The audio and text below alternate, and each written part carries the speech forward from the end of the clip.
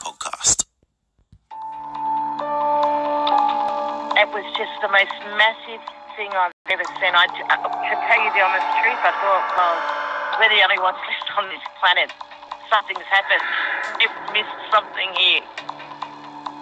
The fear that went in me when I seen it was just like the feeling. I'd say it was fear, but I've never felt that feeling before in my entire life. It's a weird feeling, like you can't explain it when you don't know. You feel like you're being followed, but you don't know what it is. We had two to our right, another one in front of us, another one to the left, and another one just across the road, shaking the daylights out of the tree. All we get was big red eyes. I remember waking up and looking at the end of the bed, and there was a figure there, almost insect-like, and then I blacked out. Welcome to the show, everyone. You are listening to Believe, Paranormal and UFO Radio. My name is Kade Moir, and thanks for tuning in. If you've had an encounter, get in touch with me. My email address is believe@ccradio.com.au, or you can message me on Facebook at facebook.com/Believe UFO Radio. If you enjoy this episode, there are a few things you can do to help the show. Firstly, you can go to iTunes and leave us a 5-star rating and review. Or you can share the show around social media with your friends and family, and that will help us grow. Tonight I'm joined by Jackie, and a lot of you will probably know Jackie's story. She was on basically international news with what happened with her. She had a family of Yowies and an unknown creature on a property that she lived on in the Atherton Tablelands. Jackie, welcome to the show. Oh, thank you. Thank you for having me. Thank you for coming on. I mean, your encounter is pretty much the hot topic of the cryptozoology world at the moment. Do you mind telling us exactly all about it? Yes, I can do that. I've been wanting to tell my story. So, well, what happened was I rented a property out in Tarzali. I thought it was 140 acres, but I found out it's actually 172 acres. And there's two houses on the property. So there's an old cottage that's over 100 years old. That's half on stilts on the slope of a hill. And it's 500 metres within the property. And there's a second house on the other side, which is about 500 metres from the other home. And the owners had actually, the new owners had just bought it and was starting to fix up the property and rented it out straight away to me and my kids. So we moved there, I think it was on the 4th of September, 2015. And, yeah, well, a few things happened. I think within the first few days, I built a little vegetable garden in the back because I'm right into my self-sufficiency and stuff like that. And the landlord had just put down some new gravel on the driveway. Not on my driveway, but on his huge long driveway that went to the other home. And it was, a few nights later, I heard rocks getting thrown on the roof. And at first I thought maybe it was the birds in the tree, because there was quite a large tree next to the home. And the branches went over the roof, you see. So I thought maybe it was the birds dropping nuts or seeds or something like that. But it kept happening, and it actually sounded like little rocks getting thrown. So it wasn't until the next morning I went out there to try and look for these nuts or seeds or whatever was thrown on the roof. And I saw some of the gravel from the driveway in the new little veggie garden I made at the back of the house. So I picked them up and I showed the landlord, because he used to come around many times during the day, because it was like a large farm. He had all the cattle surrounding the home. And we were a bit confused about what was getting, why there was rocks in the garden. So, but anyway, I will describe a little bit about the house. The old cottage that was partly on the hill, that had stilts at the front and stairs with a veranda, and at the back, the arse end of the house actually landed, on the slope. So when you walked out the back door, there was about 6 or 7 metres to the bathroom. So that's how old the house was. So there was an outside bathroom and shower and a little laundry area. And also there was a wall on one side that was blocking the wind coming through from the back door So, you know, you could walk to the bathroom. But the rest on the right-hand side was all open. So you could pretty much park your car nearly to the back door of the house. So the next thing we started to hear was someone walk around the property. And my oldest son, he was 16 at the time, he said, "Mum, you know, I can hear someone walking around." And I said, "Well, actually, yeah, I've been listening to it. I just didn't want to say anything to scare him, you know." And so I just stay up quite late and listen to someone walking around, and you can definitely tell it was someone walking on the driveway, walking through the cattle field, which was about a good 8-9 meters from my back door. That's how close the paddock was, and the fence went wrapped around the back of the house. So I thought that was a bit odd. I mean, someone to be walking through the paddock late at night. And so I ended up telling the landlord, and I said, "Look, I think someone's walking around the house." And he said, "Look, can you ring the police?" And they're not really my favourite people to ring, so I avoided it. And anyway, every time he come around, he'd go, "Hey, look, have you heard anything?" And I said, "Yeah, I can still hear someone." He goes, "Please ring them." So I ended up doing that. And the police said, "Look, they can do a drive-by and have a look." And I said, "Well, that's not going to do much, mate, because you can just lay down in the long grass. So anyone can hide. So there's no use." And I said, "Look, I'm going to sit on this veranda and I'm going to wait. And I will ring you when I catch this guy, because I'm actually going to break his legs." And that's exactly what I said to the police officer on the phone. So I went down to the shed. We had an really old shed a few minutes away, and there was a lot of old pieces of wood. So I found a large piece of wood that had a big screw straight through it, and I thought, right, that will do. So I used to sit on the veranda late at night, because sometimes we could actually hear someone walking up the stairs when we were in bed and walking on the veranda. So I sit up there until about 2 in the morning, and to a point I had a large outdoor setting, and I even pushed the chairs over so it made a bit of a wall so I could crouch down and just wait for this person to come up the front stairs. But nothing ever happened. So as soon as I'd go to bed, then you'd hear someone walking up the veranda again. But every time I tried to get out of bed, the house was that old that the floor would creak really loudly.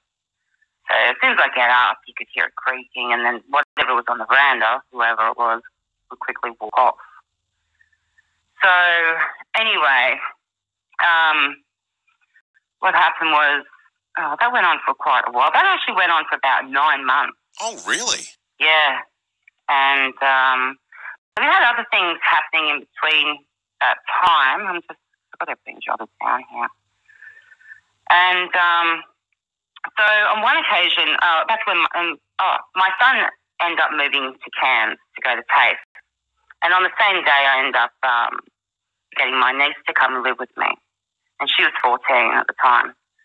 So I had my niece, and I had my 8-year-old son with me too. So, and then other events started to happen. So one night, she went outside to go to the toilet, and she actually woke me up because she accidentally slammed the back door. And I got up and I said, "Hey, what are you doing slamming the door?" And she ran back inside and was really, really scared. She said something grabbed her around the leg, something hairy. Something grabbed her? And something grabbed her around the leg. It actually wrapped its arm right around her leg. Oh, wow. So, yeah. And it was pitch black, so she ran inside and she was panicking. I said, "Oh, I don't know what that is." So, anyway, she just went to bed. And then another time she said to me that, because we used to have our windows open in our bedroom, and the windows were so big, you could just jump through them quite easily. And she saw something squatting in her bedroom in the corner. And I said, "Oh, okay, that's a bit strange." I said, "All right, we'll start shutting the windows." So, but the windows never locked. So I went down the shed again and found some sticks and placed them all behind the windows. And we had no curtains in the house because it was such an open home. The only time I had a curtain was in the veranda sliding door. So that happened. What else was there? At one time, because our bedrooms, because the house is so old, the old rompus room was my bedroom. So we have a door from our bedroom from the inside, but also there's those old shutter doors that used to be on the outside to the veranda. So 2 bedrooms had 2 doors, one to access the veranda and one for inside. I asked the landlord to get a lock because my one didn't open. I kept hearing someone on the veranda. So he came and screwed and bolted them down. He also got a security light for me. It was a solar one, and that night it never worked. It never ever worked after that. So that was that. Then that night we actually heard someone coming up the veranda again, and she saw a silhouette standing at her bedroom door, which was on the veranda. She was that terrified that she couldn't even yell out to me. So she told me in the morning. And I said, "What the hell's going on?" Is this the same night that she saw the creature or the person squatting in that room? No, that was another night. So this is a repeat occurrence. Yeah, yes. And so I ended up getting some flour and put it on the veranda right in front of the steps.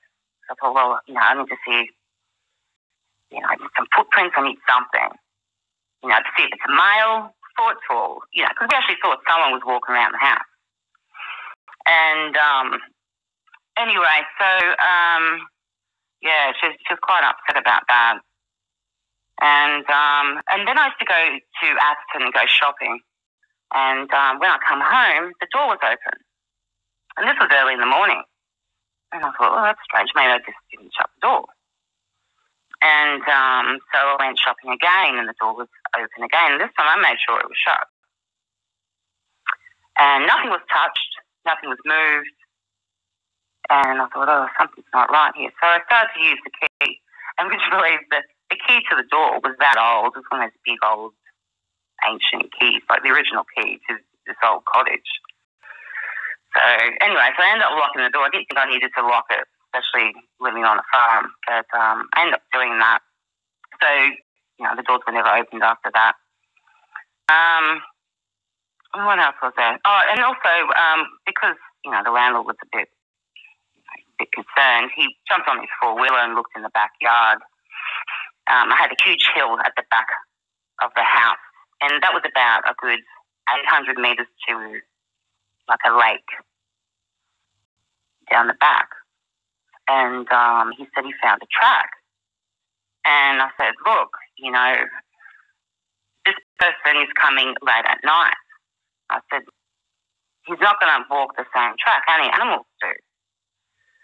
And he found the track all the way from down the hill all the way up to the back of the water tank. So I had a water tank up the back of the house, and then I had 2 main rainwater tanks next to the house, right at the back of the bathroom. So I thought that was a bit strange. He even offered to tie up 2 of his rock wheelers at the front of the veranda. But I said, look, are they okay with the kids around? And he said, no. And I said, well, I prefer them not to be there. And so we started hearing things moving underneath the house. And like scrambling.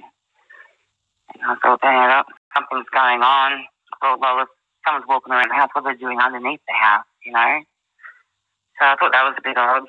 How much room was there underneath the house? Yeah, because the house was it had stilts at the front, and then the back end of the house sat on the top of the hill. Okay, so it was almost like a split level. Yeah, it was. Yeah, the house. It was a single-story house built on a slant. And you could hear them the end of the house under there. Yeah, and we had a lot of rats coming in and in the home. Like they would get in through the walls, and so I ended up putting rat bait everywhere. So I thought maybe there was an animal under there, or I don't know what it was at that time, but something was trying to, doing something under there at the time, but I found out later on. But were these noises mostly happening under the under your niece's bedroom? No, but most of the noise was someone actually walking around the house all the time in different areas of the home. Okay. And I didn't have a torch at that stage. I only had a torch from my mobile phone. So, and I finally ended up buying a security torch that had a bat on the end, you know, those big long metal ones, because I was going to get this person, hey? And, yeah. And anyway, so, one time, actually, sorry, I skipped a bit. Just before my son left, my older son, he went to the bathroom and he heard a loud demonic growl. And just next to the bathroom was like part of an old shed door. So it looked like the outside of the house where the bathroom was attached. Like there was used to be, must have been an old shed, and they've just cut 3/4 of it off.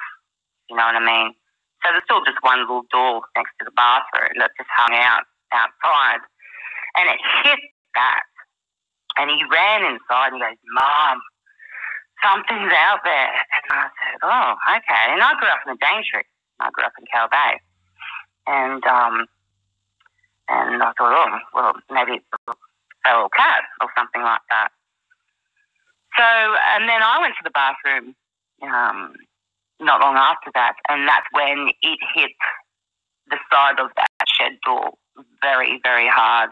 And I actually continued to run into the bathroom and shut the door, and I'm sitting there thinking, okay, I've got to make an attempt to run back inside because, and so I thought, whatever this is not a feral cat because I actually got to hear it. And it hit that side of that shed door with a lot of force.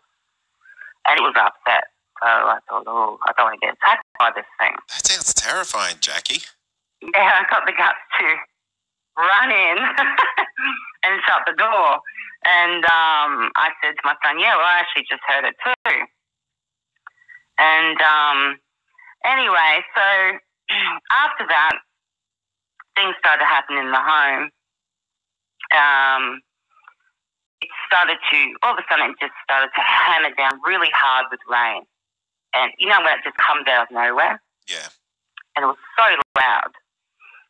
And I thought, oh, wow, it's raining. And I was actually outside having a cigarette. And I thought, oh, that's strange. You know, I didn't see any rain. So I quickly ran inside and I shut my bedroom door. I mean, not door, sorry, my window. And I thought, hang on, there's no rain there. So I went out to the front veranda. You could actually hear it dripping from the gutters, but there was no rain at all. So I went back out the back and I went outside and there was no rain, but it was still, apparently you can hear it pissing down with rain. And I thought, no, something's not right here. So my mother ended up coming around and I said, look, Mum, something's not right here. And she goes, oh, what do you mean, aliens? And I said, well, not the ones you think, Mum, because she, you know, thinks all the aliens are grey, you know. Yep, yep. She watches too much TV. And I said, I think whatever's here is not from here because other things are happening. And, you know, it rained, but there was no rain, Mum. And anyway, so what else happened there? Oh, and then we started to, you know, when we would go to the bathroom and go back into the home, we started to see on the beginning of the cow paddock, there was, you know, there's a bit of long grass, and I started to see this, like, silhouette of someone squatting just on dark. So it was a little hard to focus because it was nearly on dark. And I thought, oh, that's strange. But you couldn't see a smooth outline of the figure. It was blurry, like it had a dark, dense energy around it. But I thought it was just me out of focus and it was dark. But it also looked like it was trying to get itself camouflaged within the dark shades of the long grass. And so I just dismissed it. Anyway, a little while later, my niece said, I think there's someone squatting in the yard. And I said, oh, you saw that too? And she goes, yeah. She goes, but it's a little hard to sort of work out what it is. It looks like someone squatting. And I said, well, that's exactly what I saw. So then I saw it again. So I actually walked up to it. Oh, you're kidding. I'm not kidding you. And it was nearly on dark. And that place in Tarzali can light up quite brightly at night. And so I walked up to it. And I was about 4 meters away. And I went over and I was looking at it. And I saw it. It had dark, really black, hollow eyes. It was actually a black figure, but with a dark, dense energy around it. It was squatting. It had a athletic body. Like you could see the muscle or the shape in its arms. And its eyes were very hollow and black. It was blacker than its actual, the colour of its figure, because it was black. And I could see part of its mouth that was also black. And I went, oh, shit. I ran inside. And I said, something's not right here, Laura. Right, just don't go outside anymore. We'll just lock up pretty much on dark. What was going through your mind when you saw this creature? Well, I've seen things back in my past, and I actually thought it was some type of entity. And but I thought it was strange for my niece to see it too, And so maybe. And then I thought, well, maybe she can start to see things like that as well. So I just thought, oh, we'll just leave it. But so what happened after that is, oh, that's right, and I ended up going on this date, and he came around, and I was telling him a little bit about the place, and he wanted to set up a tent in the backyard, in the bathroom, and bring his camera. And I said, okay, you can do that. I said, but, I hear you yelling and screaming. I'm going to keep this door locked. So anyway, camped in the backyard. Nothing happened, like you didn't hear anything and that. And then, so he kept coming around a couple of times, and then he turned up once. And I was telling him about this strange rain phenomenon that happened. Yeah. And he rocked up at night. And, and he brought his camera and stuff, and he tried to film in the kitchen, because I ended up putting out a security light in the tree and stuff like that to try and, capture whatever is going on around the house. And then what happened was I heard someone walking through the backyard, walking through the grass again, and I actually had bought that security torch, so I thought, oh, now's my time. So I quickly grabbed it and I went outside and I shone it into the paddock, which, not that far from the house. And I could hear someone actually walking through the long grass. And the next thing I saw, we had this one small tree in the paddock. And there's this, looked like the size of a chimpanzee. And it was black and hairy. And its back was facing me, and I yelled out to Laura. I said, quick, come out here, have a look at this. So she runs out, and we're just standing at the back door, and this is a pretty bright torch, so I've got it right on it. And she goes, what's that? It's a possum. And I said, nah, possums have tails, And its head turned. And when it did, its head nearly turned right around. And it had glowing white eyes, but I thought it was just a reflection of the torch. But it had an oblong-shaped head. It was covered in black hair all over. You couldn't see its mouth, nose, or anything like that. But it did look like a chimpanzee from behind. It even had that, area in the back of the bum area where, there wasn't as much hair, just like a monkey would. And was hanging in the tree. And we're just staring at it. And the next thing I saw was two glowing white eyes, about 9 foot high, just at the back of that tree in the paddock. And I thought, is that another set of eyes? Yes. And this one was 9 foot high. It was huge. But he was very well camouflaged in the dark. So when I went to shine the torch, I could only see a little bit of his head and his neck area, which he didn't really have much of a neck. It was all covered in hair, like a longer hair around the neck area. And Oh, and sorry, I just got a coffee. And then at the back of the tree was another set of glowing white eyes. And that's all you could see, but I didn't see any hands wrapped around the trunk of this tree, and it was only a small, skinny tree. So we were watching it, and its eyes dropped down. And then it crawled. And as it crawled, it stood up. And then it walked. And that's when we shit ourselves. It would have been about my height. I'm nearly 6 foot. And as it walked in big, long strides. Its head turned real quickly, like nearly robotic, but real quick and really quick direction. And it was very curious. Obviously, I thought later on off a torch because, when you have a torch shining on something, you can't really see that person in the back. And it was walking in big, long strides. It was leaning over a bit. It had really long arms, and that had an oblong-shaped head. So the oblong-shaped head was sideways, not like the Egyptian oblong head where it come from the back of the head. It was like a football sideways. Yeah, I mean, we were talking just before we started recording, and we kind of joked around that the best way to describe that creature was kind of, its head was like Stewie from Family Guy. Yeah. Yeah, like his head, but black and hairy. And were all those creatures, they all had the same shaped head?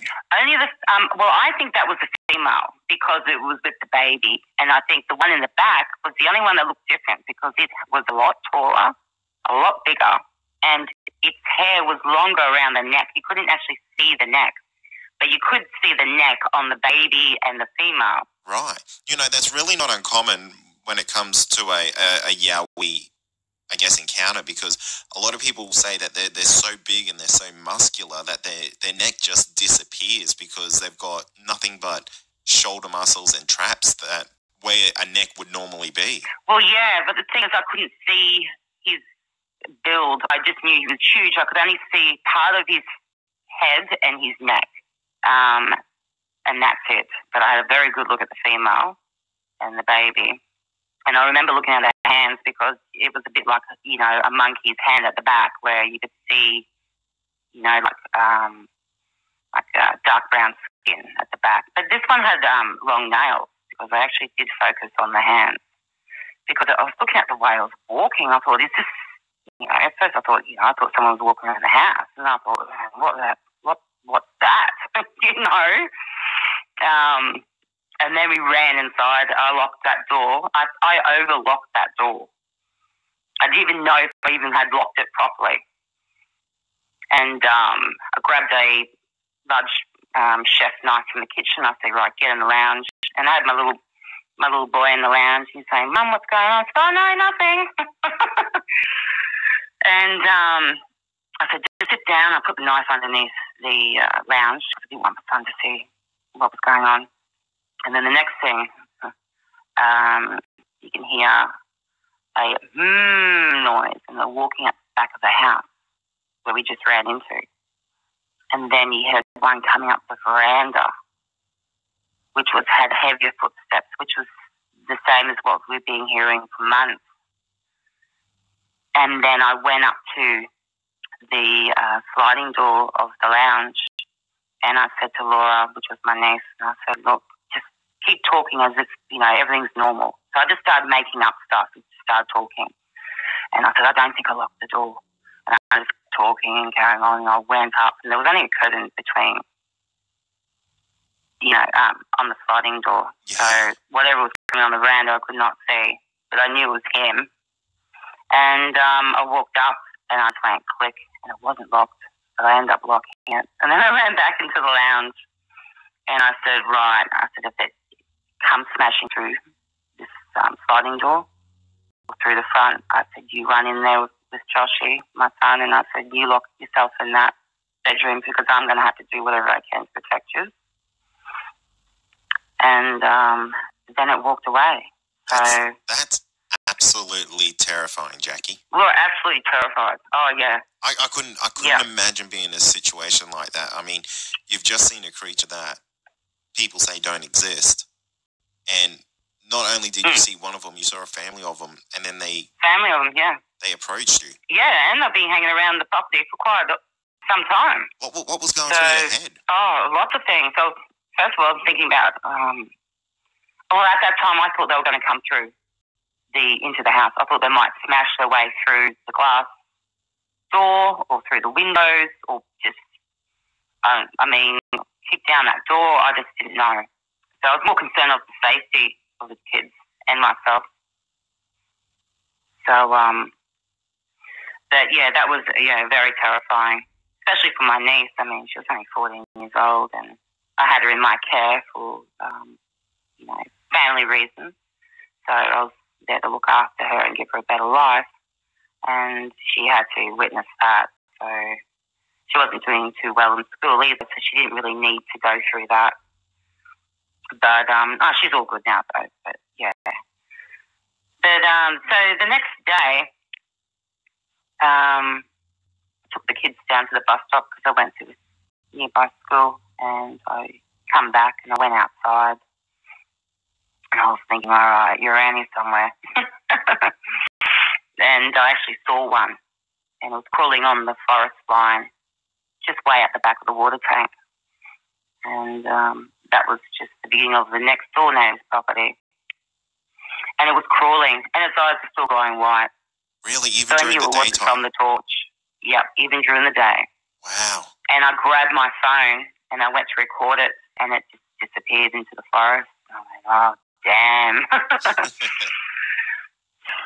So I actually stood there and I just quieted my mind and I just said, inside my head towards them, I said, look, you can help yourself to my home, because I knew they were looking for rats and stuff like that. I used to hear them scuffling and I started to work out what was going on.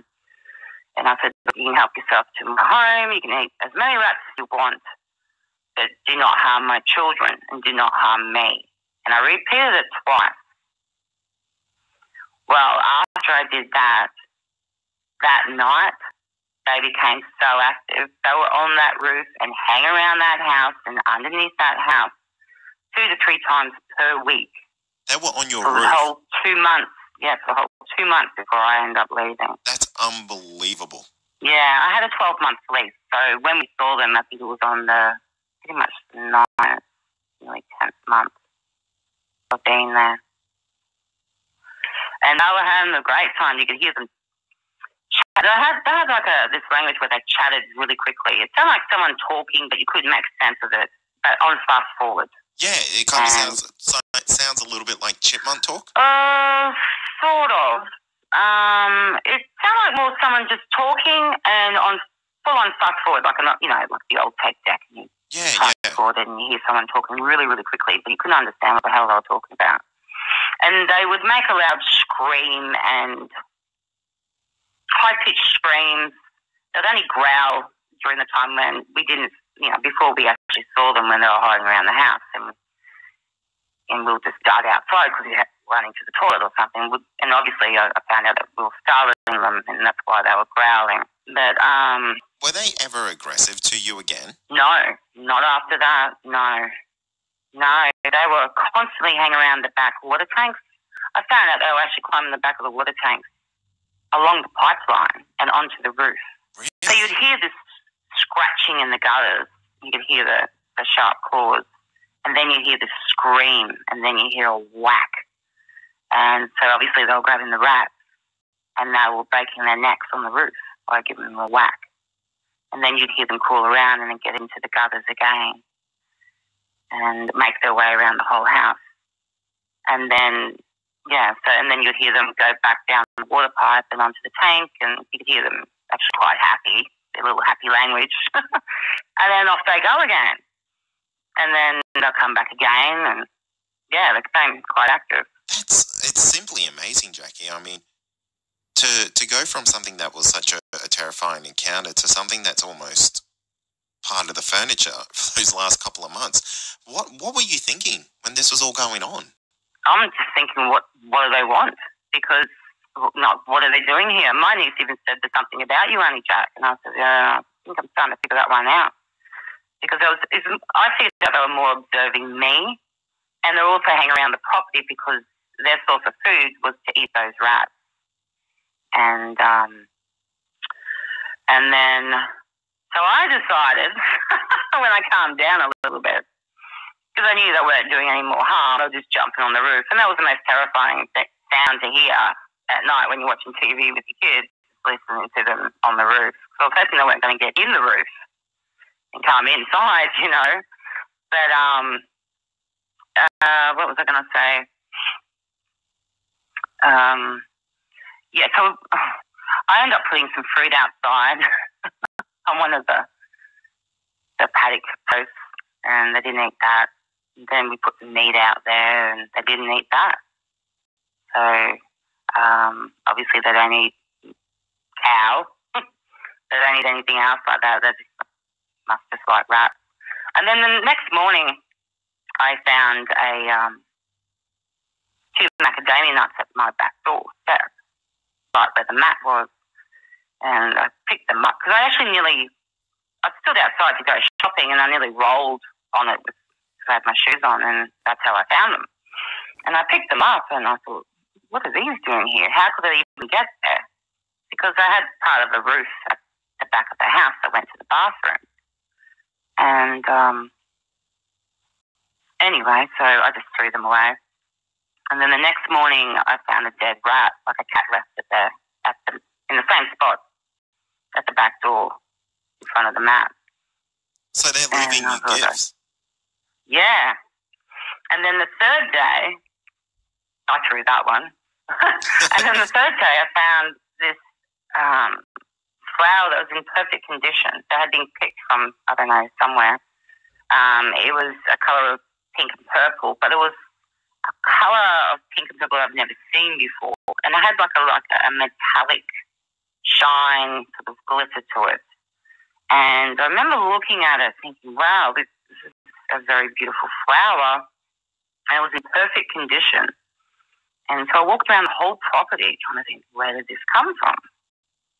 And I couldn't find anything. I mean, we only had hibiscus flowers on the property and some other plant, and I don't even know what that was. But it wasn't from there. And it wasn't until later on when I moved out of the house, because I just kept thinking about what was happening. They were trying to show me what they eat, but also pretty much saying, "I thank you." I think that's what that flower was. Far out. What an amazing experience that you've had there.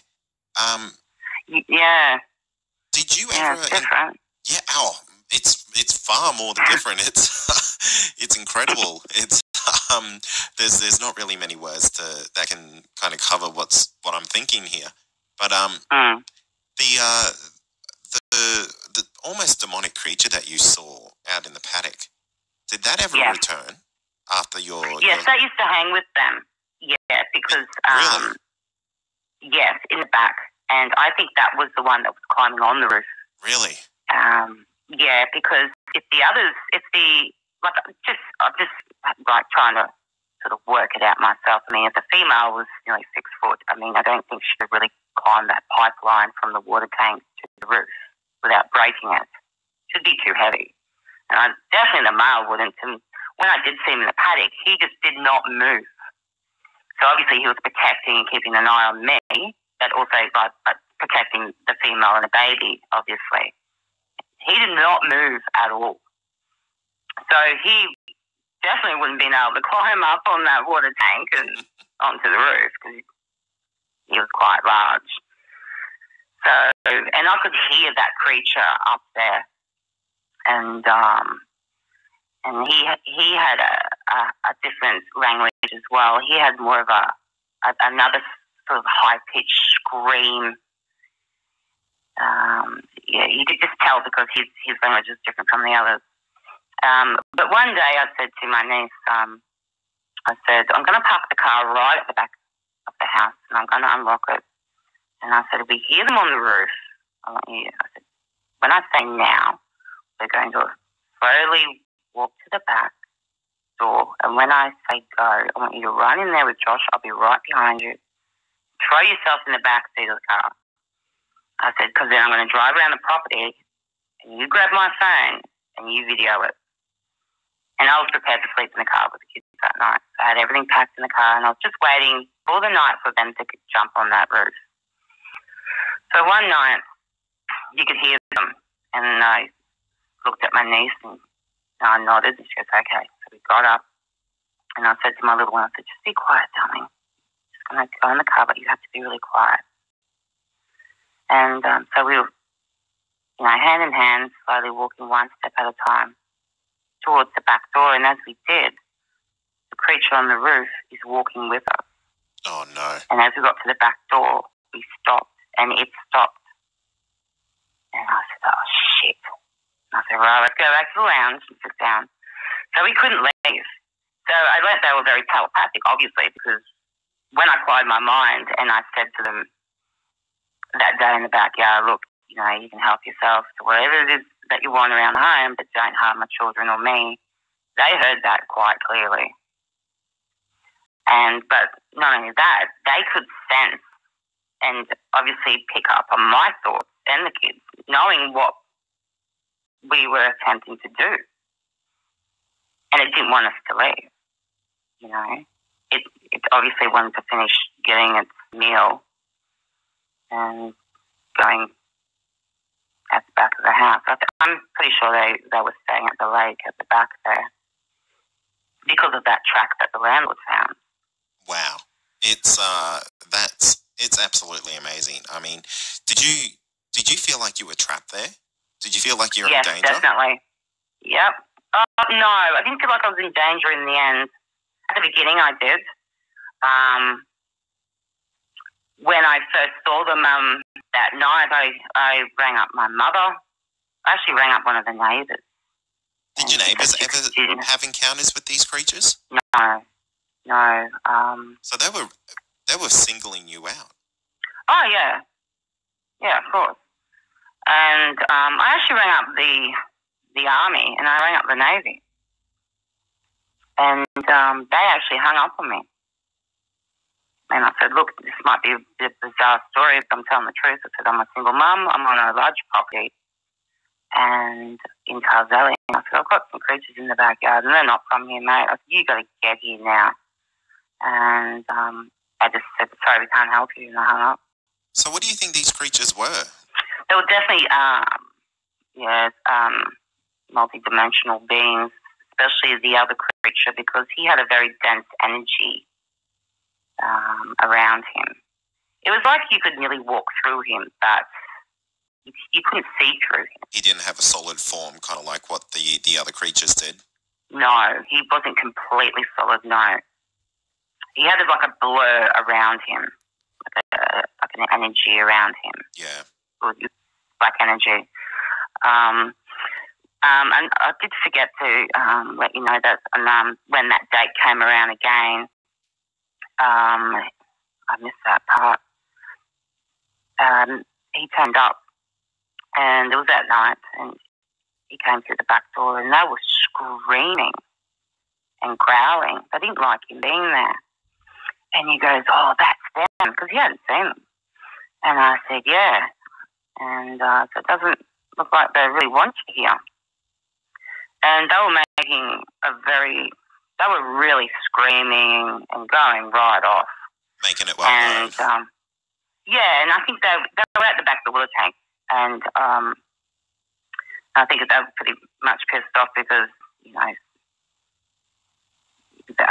he was interrupting them to get their feed, but like they usually would, to jump on the roof. And I mean, they weren't afraid of me. I allowed them to, but this unknown person that's just rocking up every now and then, they didn't like that. So he wanted to go around the back. And I said, look, if you do that, if anything happens to you, I said, I'm not going to be able to help you. I'm going to have to lock this door. So he grabs my security torch and off he goes. And he walks around the back. And they scream so loud. And I'm just standing at the back door ready to lock it. And one of them screamed so loud, and he was nearly at the back of the bathroom, that you could hear it screaming all the way down the back of the hill to the lake. And that was a good 800 metres at the back of the house. And you could hear the scream starting to fade from the distance, but you couldn't hear it running through the grass. You couldn't hear anything, only it screaming. And then he went further around the back, and the next thing, it flew back, I don't know how, within 2 seconds flat. It was at the back of the house.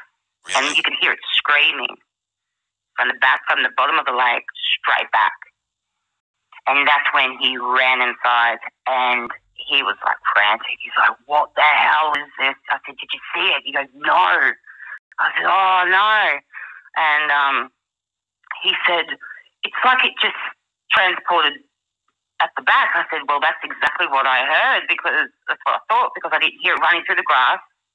And I said, "I didn't hear any wings flapping or, you know." And I actually thought it was that other creature, not the actual yowies doing that. Right. And because I could tell by his high-pitched scream, because his was a little bit different to the others. And he goes, "Oh, something's not right." And I said, "Well, I told you." Anyway, he calmed down for a little bit. And he just went out the back door to have a cigarette. Sorry, I was making my home. But he was still a little shaken up, because I wouldn't go any further out the back door, you see. Because it was locked down. As soon as it was gone dark, I'd lock everything. I mean, I even had the kids pee in a bucket in the pantry. We weren't going outside to the toilet at all when it was night time. Do not blame you on that at all. Yeah. And he's out there having a smoke, and he's like constantly talking about it. He's like, "I can't believe this." And then the next thing, it hammers down with rain out of nowhere. And it just came out of nowhere. But it wasn't raining. And he goes, "Where's that rain come from?" I said, "You know how I told you about that rain? But it's not raining?" He goes, "Yeah." I said, Go to outside. So he steps out there, puts his hands up in the air. He goes, "What the hell?" And he runs inside. And I quickly lock the door. And he goes, "But you can hear it dripping." I said, "I know. You can actually hear it dripping from the gutters. You can hear the rain hitting the roof, but there's no rain." It's really interesting. It makes me think that have you ever heard of infrasound, Jackie? A little bit of that, yeah. Maybe just do a little bit of research around it, because that might answer a couple of your questions. But essentially, it's a theory that Yowies and Bigfoot have this ability to kind of put out this frequency that can really disillusion you, and this just might be the effect from being exposed to infrasound. Well, what happened after that, you're going to find this one quite interesting, is that we decided to sit in the lounge, and we had everything locked. And he was still talking about it, like he just couldn't believe what was going on. And the next thing, there was this, I'm very quite sensitive, and I could feel this energy in the home. And I looked at my hand, and it was like my fingers were getting longer. And I said, "What the hell's going on with my hand?" And I showed him. He goes, "What?" And I actually videoed it. And I said, "Show me your hand." And his hands did the same. So I called out to my niece. I said, "Come look at this." And she comes out of the bedroom. And she goes, "What the hell's going on with your hand, honey Jack?" And I said, "I don't know." And it was like the energy was, it was like some type of dimension was in the home. The energy was different, and it was sort of changing part of our physical appearance. Not our face. We didn't really even bother looking at each other. It was more just concentrating on the hands. I mean, why would your fingers stretch out long and thin like that? I think it's strange just even talking about it, but that's exactly what happened. And he's like, "Oh, this is just, unbelievable." And I'm like, "I don't know what's going on." And there was another time, actually I forgot to add that into the story too, because it's just such a long story. I've got to try and remember everything. I was sitting in the lounge room one night with my young son. My niece has always been in her bedroom doing her thing on Facebook or whatever she does. And he goes, "Mum, what's that noise?" And I was already listening to this noise. And it sounded like a truck idling. And I said, just shush for a minute, darling, because I was listening. And, yeah, it sounded like a truck idling, but with like a swirling noise. And you could hear it in the house, but above the roof. And you hear this like a swirling, moving noise with the vibration of a small truck. And I'm listening to it. And I thought, oh, no, what's going on here? So I went out the window and I looked up the roof, but I couldn't see anything. And then I went out to just look through the veranda sliding door, and there was no one there. There was no truck or car or anything. And so something was above that roof. That's incredible. And this house is an absolute hotspot. Yeah, I think something was observing. I think it was definitely observing us. And I think the strange rain phenomenon, I think, because sometimes they would disappear for a week and then all of a sudden they'll come back. And during that strange rain phenomenon, I noticed is that when they must have left. And then because when I saw that strange rain phenomenon again, it's when they appeared again. So it's like there was some type of portal or something that they were entering and exiting. They weren't just living in the backyard. How fascinating, Jackie. That's it's because the energy in the house changed, and and the clock would tick, and there was never a battery. I've never even used the clock; it doesn't even work. And my date said, do you have a clock? And all of a sudden you could hear it ticking. And I said, well, I've got one on the wall, but it's never worked. And it was a nice wooden clock. It was from the Daintree. And Mum said, it looked nice on your wall. And I said, it doesn't work, Mum, But anyway, so I chucked it on the wall.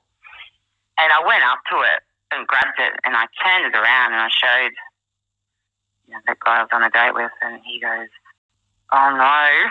So I actually had a little fire outside, so I threw in that. And, so I think, and then we did try the video camera, try to record it. I tried my niece's phone. She had a brand new iPhone. It would record for 15 minutes and then go black. But keep recording all night, but the screen would go pitch black. How intriguing. And then I did it with my phone. I had a brand new, that's when the new Samsung 7 Edge came out. And so I set mine up in the same spot in the kitchen because it was directly towards that tree, and I had that sensor security light in the back. And that did exactly the same. It recorded for 15 minutes and then it went black. But it recorded all night. And then the guy I was dating, he brought his big flash video camera around and did exactly the same thing. Wow. So now I can understand why people can't take photos. Yeah, absolutely. Or video them because they know how to disable them. Yeah, that's right. Well, Jackie, your story is absolutely amazing. It has sent so many chills up my spine. It's honestly, I don't know how you lived in that house for so long with all that going on, and I just really want to thank you for coming on the show and sharing your story with me and all the listeners. No worries. Thank you very much for having me. And that's going to do it for tonight. And remember, if you have had an encounter, get in touch with me. My email address is believe@ccradio.com.au. Or you can message me on Facebook, and that's facebook.com/Believe UFO Radio. Until next time, stay safe, and you've been listening to Believe Australian Paranormal and UFO Radio.